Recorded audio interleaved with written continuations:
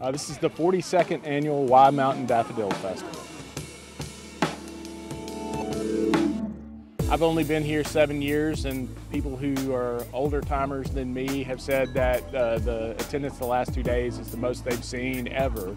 I love it. It's so pretty. You have to come here and visit Wye Mountain. So many people enjoying the day and taking tons of pictures with family. I took 100 already. And we just came out here today because it's a beautiful day. Guys, we don't want to get your picture. Beautiful day, and we make memories with our grandkids and take some pictures and just enjoy what Arkansas has to offer. There are people who tell stories of having attended with their grandparents for when they were a child, and now they're 50 and bringing their grandkids, and so it has an impact.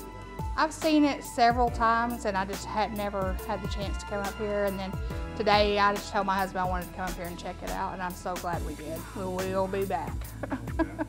Well, our goal is that people would come here and would be able, through the hospitality that they receive from our church volunteers and from the experience that they have being out in the spring and in creation, would be able something they can see past to something even bigger than them. So that's kind of why we do it, and we're blessed that people make donations and buy bags of daffodil bulbs and buy food at the soup kitchen that we have that raises money for us to rebuild unsafe houses in the neighborhood. So good generosity of people who attend, even though it's free, make great things possible in the neighborhood.